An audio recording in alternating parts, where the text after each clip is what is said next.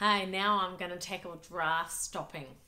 I know I told you this was exciting, but drafts, well, what they're looking for, and it doesn't matter if it's 1 year old or 140 years old, they're not looking at the age and condition of the property. What they're wanting to see is that there is no unreasonable drafts.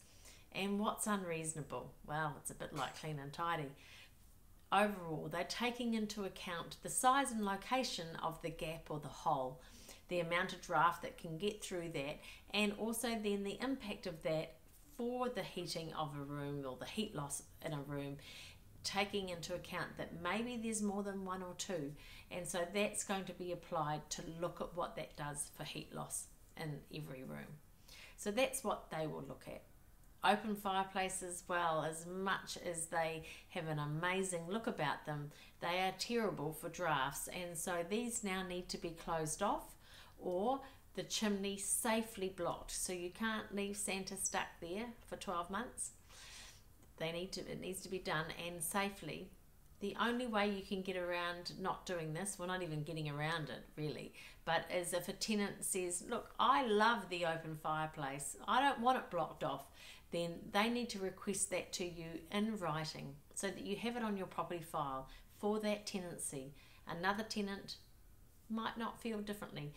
You can't, just as an aside, you can't use an open fireplace as a heating, so that you would need another heating source in that room, the main living room.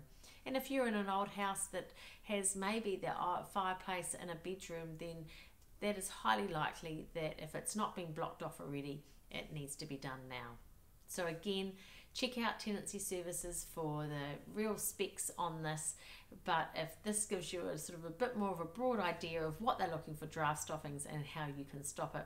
Just as an aside, we're actually finding in a lot of properties that it's the hallway door from the garage or into the laundry that is providing the draft, and so that just needs a bottom stop on the door to stop the draft from coming in, and we're finding that in new homes as well as older homes. So that's a real common thing, so have a look out for that.